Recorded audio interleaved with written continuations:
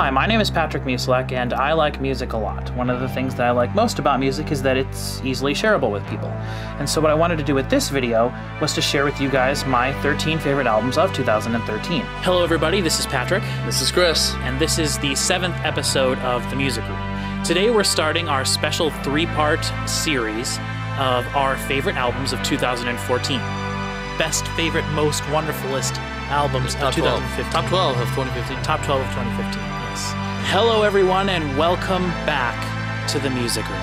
Even though we didn't necessarily do that on purpose, I think it's going to work out to our advantage in regard to these 2 episodes, which are our best albums of 2016 episodes. Hello everybody, my name is Patrick and this is my list of my 12 favorite albums of 2017. Hello everyone, my name is Patrick and this is my list of my 12 favorite albums of 2018. I want to do something special with everybody for my top 12 albums of 2011 list. With that being said, here's the top 12 albums of 2019, according to me.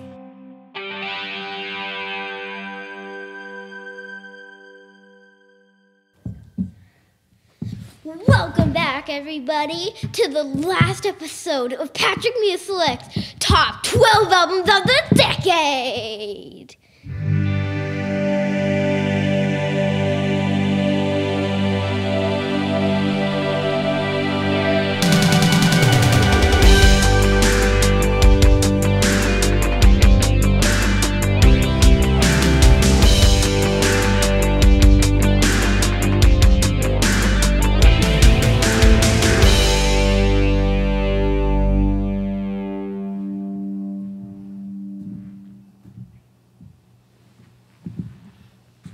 And number 1 top album of the decade, as chosen by me, Patrick Musilek, Violetta Trilogy Volume 3 by Kaiser's Orchestra. Violetta Volume 3. Number 1. Here we are, at the end of this incredibly long journey.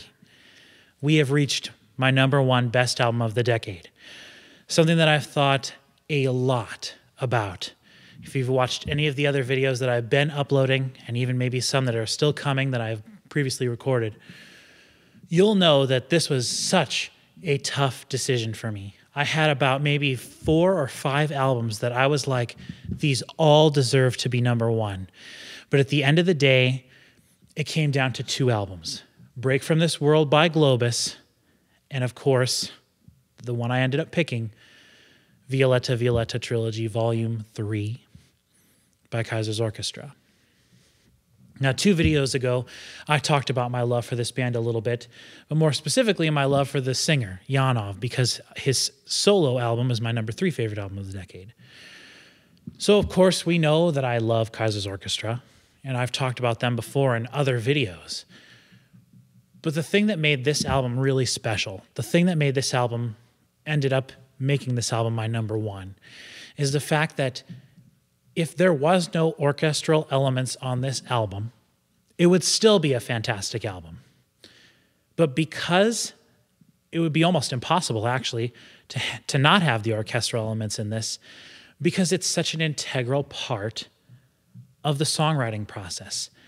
In the last video, when I was talking about Globus's album, I talked about the idea of having orchestral elements being added to a pop song or to a generic rock song to sort of help make that song stand apart, to take that song to the next level.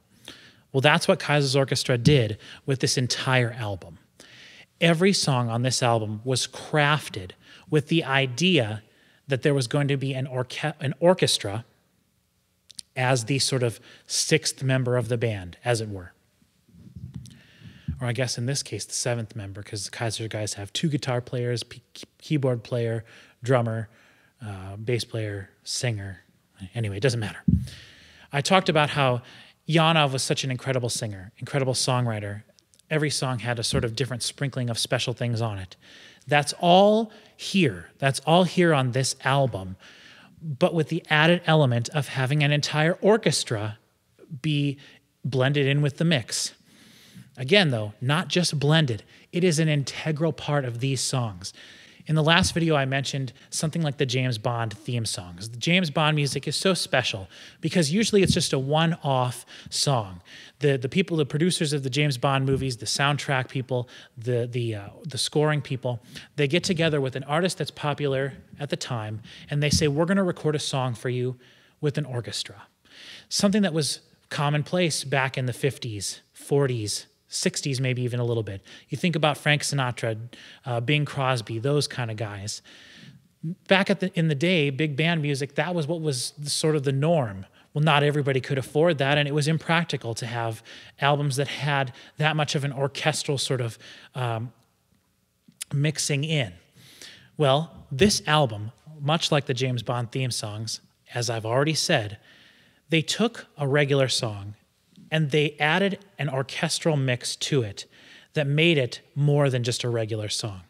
There are certain songs on this album that if you took the orchestra out, there wouldn't be enough elements there to still have a song. And I know I keep going on and on and on about how the orchestra is so important. The orchestra is so important. Well, they're called Kaiser's Orchestra. For the people who don't know, a Kaiser is an organ, a Kaiser's organ. This band is from Norway, as I mentioned in the Yana video. And none of their music before this had had an orchestra along with the other instrumentation for the songs. So when they started out doing the Violetta Violetta trilogy, they knew they were going to make it into a trilogy. The first volume is called Violetta Violetta Volume 1. And that came out in 2011. Later in 2011, they released Volume 2. And then in 2012, as their swan song, they knew it was going to be their last album before they broke up, they released Volume 3. While they were working on Volume 1 and Volume 2, they were actually writing and recording Volume 3, but they knew they wanted to take the time. They wanted to take the time to really put this album together, because this album is a coming together of parts that I cannot even fathom how technically difficult it was to make this album. To have a band be recorded and have the band sound good is a feat that's almost impossible in and of itself. To record an orchestra is something that's very hard to do well. The recording studio I used to work at, we were known for making orchestral or choral recordings of live performances of an orchestra, just using the most minimal amount of mics possible, but still trying to get an orchestra to sound like an orchestra is such a hard and difficult process. But to be able to do it to such perfection that the people who recorded this album did, on top of having a whole band and lead vocals in every song, is just, it's a master craft. It's incredible. It is almost close to perfection. As I said, all the different elements come together to make this album what it is, but it's because they're all so integral is what makes it so special. So one of the things about this album that I know in particular or one of the reasons that I know this album sits so deeply and closely in my heart, is that I actually have a prop for this album. Stagehand, would you bring out my prop for this?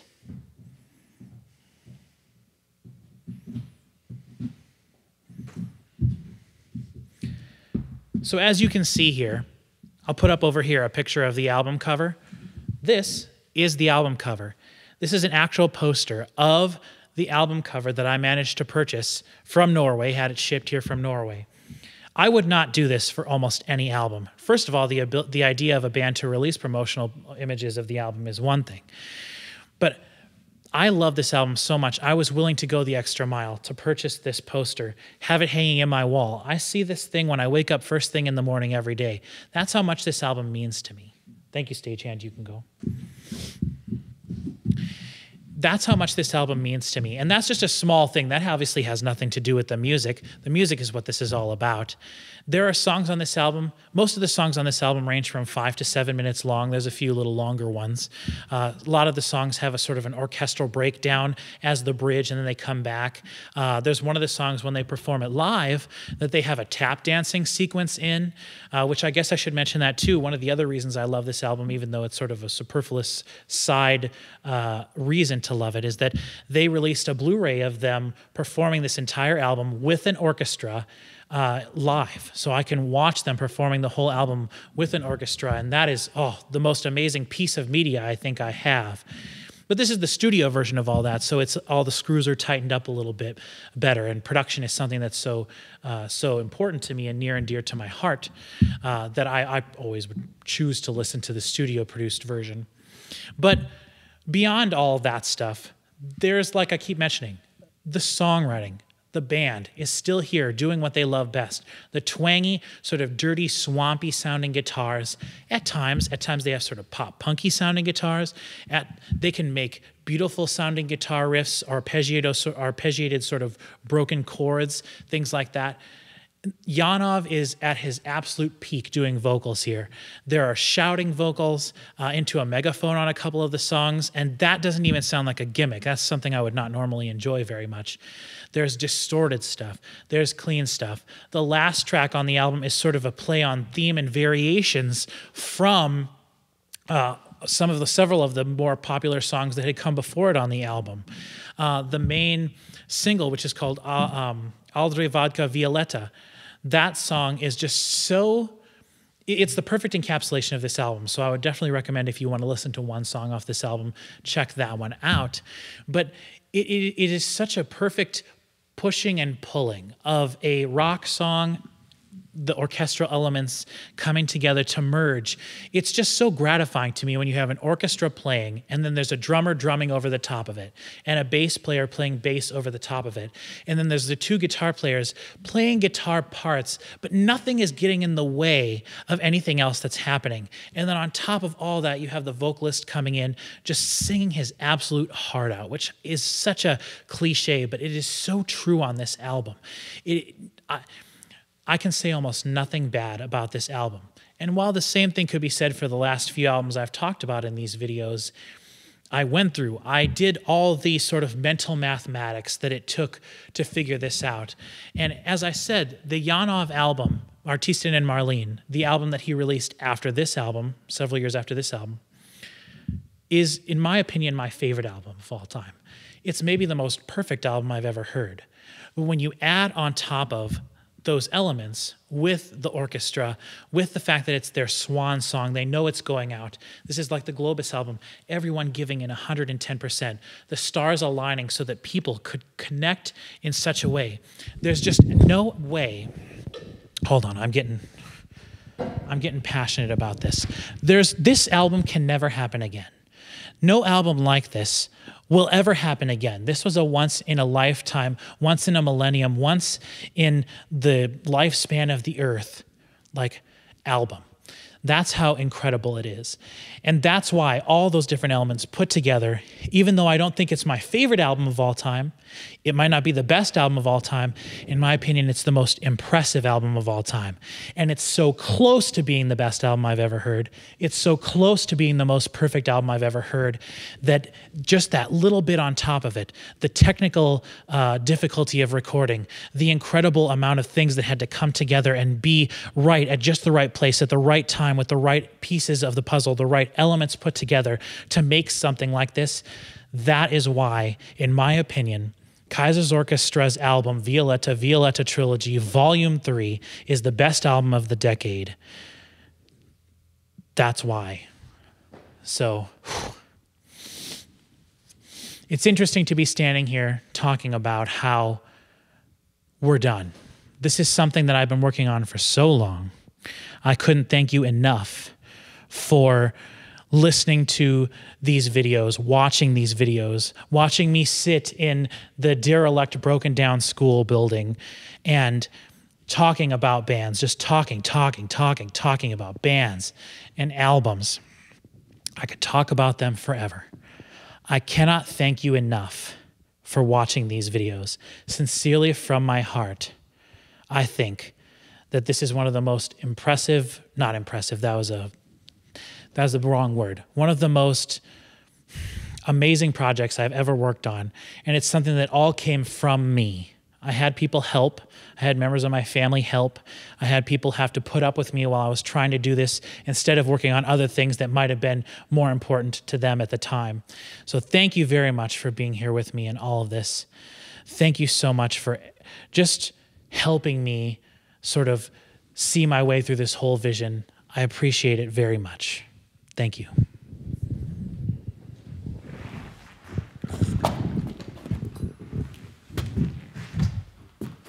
Who are you?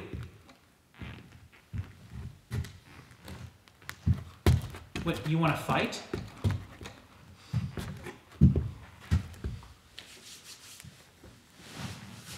All right, let's fight. Trying to do something special here. I'm trying to show these people what the number one album of the decade is. No, you know what? You can't. No! No! Ouch! Ouch! Ouch!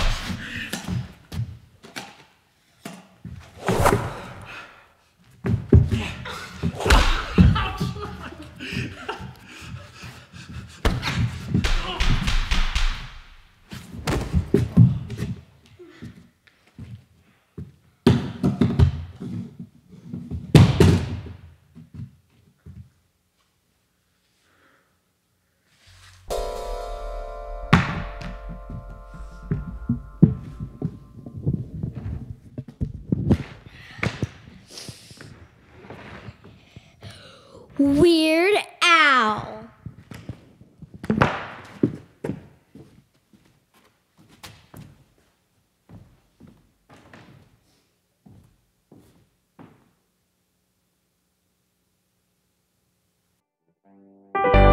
Thank you for watching the video.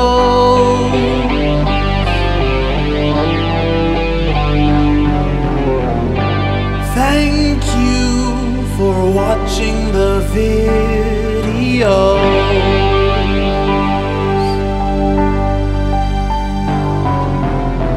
It's been the top 12 albums of the decade, but now you know.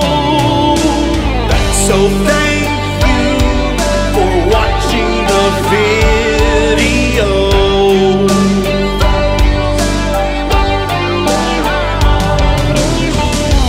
And so for one last time, thank you.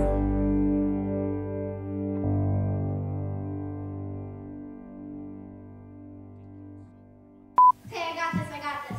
What do you want me to say? Just come out and say, hello everybody and welcome to the final episode of Patrick's Top 12 Albums of the Decade. Hello, everybody, and welcome back to Patrick Musilek's last episode. Oh, yeah. I can't see you at all doing that. Is that good? Mm-hmm. Smoke's coming up from your back. Must have been a hot. It was a. Come in here, this is loud. Should I stop? Wait, you can let it go, Mom. Wow. So we filmed all of those with my jacket. So does that mean I should keep my jacket on while I'm talking? Yeah. Should I whole keep time? filming or stop? I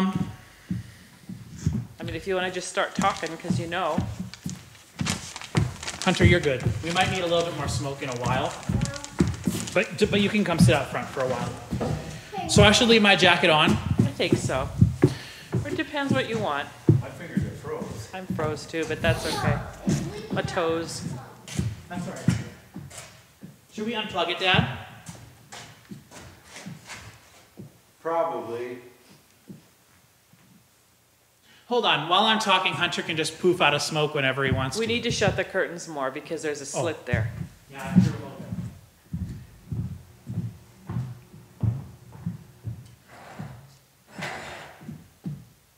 Wrong way. There you go.